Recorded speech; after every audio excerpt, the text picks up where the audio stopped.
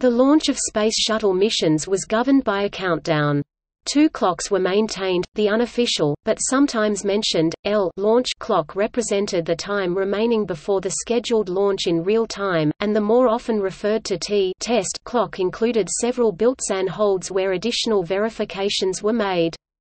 Built-in holds were extended if mission parameters allowed for additional checks or to correct issues.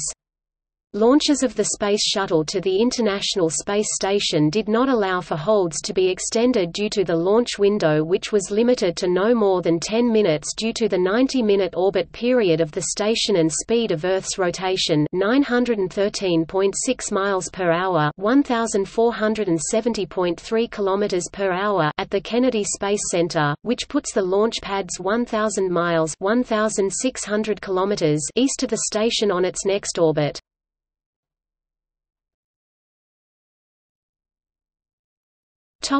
Milestones. Call to stations, approximately 72 hours before launch time. T-43 hours and counting. Begin final vehicle and facility closeouts for launch. Check out backup flight systems. Review flight software stored in mass memory units and display systems. Load backup flight system software into the orbiter's general-purpose computers. Remove middeck and flight deck platforms. Activate and test navigational systems. Complete preparation to load power reactant storage and distribution system. Complete flight deck preliminary inspections.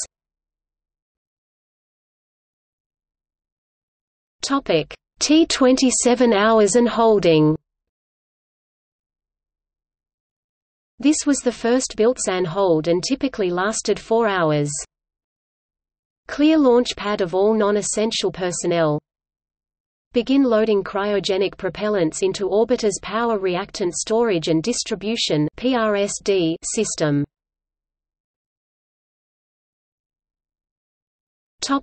T-27 hours and counting.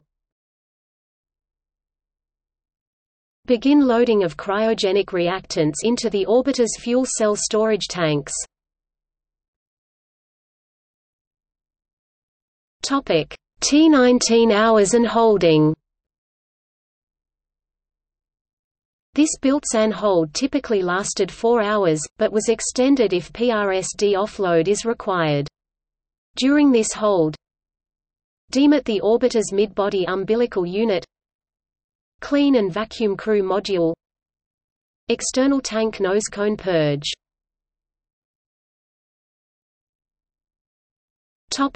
T-19 hours and counting.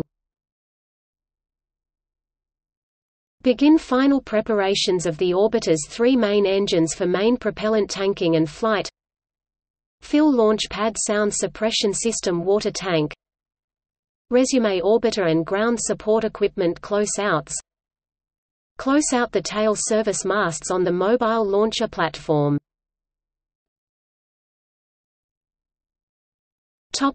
T-11 hours and holding. This built-in hold varied between 13 and 14 hours. Weather and engineering briefings. Pad debris inspection and closeout. Flight crew equipment late stow.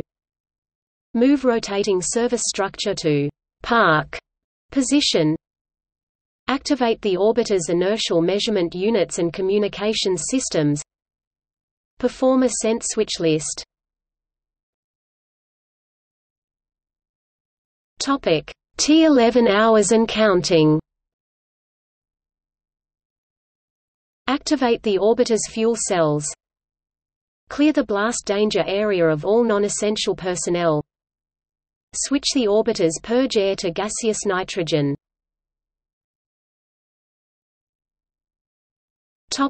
T-6 hours and holding. This built-in hold typically lasted 2 hours, or 1 hour for a 24 or 48-hour scrub. Countdown may be resumed at this point after a 24-hour scrub turnaround. Mission management team and launch director receive weather update. Launch team verifies no violations of launch commit criteria before loading the external tank with propellants. Chill down of propellant transfer lines. Begin tanking, loading the external tank with about 500,000 gallons of cryogenic propellants. Topic: T6 hours and counting. The external tank was inspected for frost and debris. The external tank was checked for concentration of H2 around the orbiter. Finish filling the external tank with its flight load of liquid hydrogen and liquid oxygen propellants. Topic: T3 hours and holding. This built-and hold typically lasted 2.5 hours. External tank loading enters stable replenish. Perform inertial measurement unit pre-flight calibration. Align Merritt Island Launch Area tracking antennas. Final inspection team proceeds to the launch pad to conduct a detailed analysis of the vehicle as the team walks up and down the entire launch tower. Closeout crew proceeds to the launch pad to configure the crew module for countdown and launch and assist the astronauts with entry into the orbiter. Televised weather briefing. Flight crew weather briefing. Astronaut support person enters crew module and begins comm checks. Topic: T3 hours and counting. Crew departs for the launch pad and, upon arriving at the pad, begins entry into the orbiter via the White Room. Complete closeout preparations in the launch pad's White Room. Check cockpit switch configurations.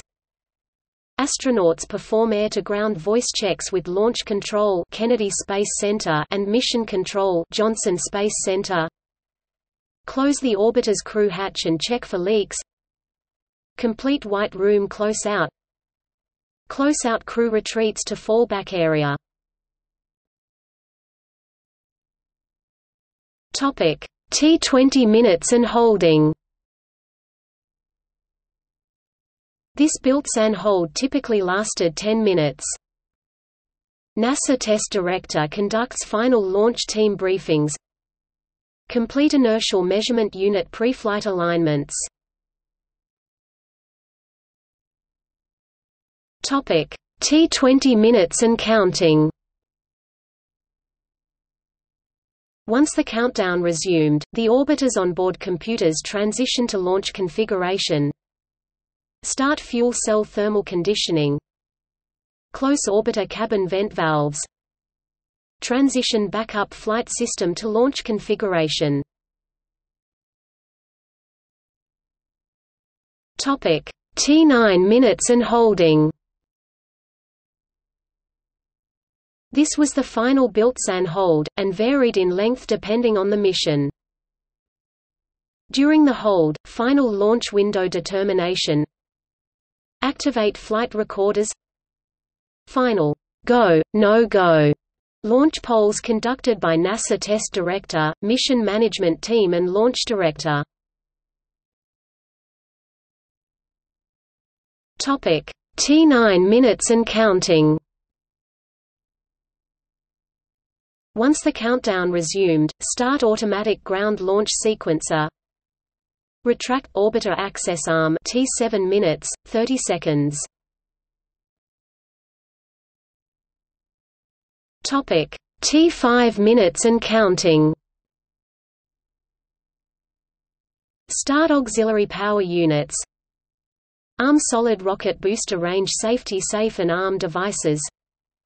Start orbiter aerosurface profile test, followed by main engine gimbal profile test T3 minutes, 55 seconds. Retract gaseous oxygen vent arm, or beanie cap T2 minutes, 50 seconds. Crew members close and lock their visors T2 minutes, 0 seconds.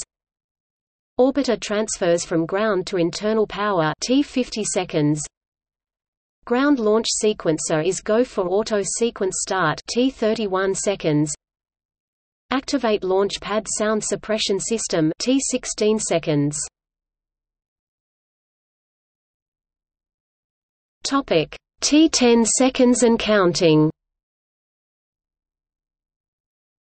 Activate main engine hydrogen burn-off system T 10 seconds. Ground launch sequencer commands main engine start T 6 seconds. Topic T 0 seconds. Solid rocket boosters ignite. Explosive bolts release the boosters. Shuttle stack lifts off from launch pad.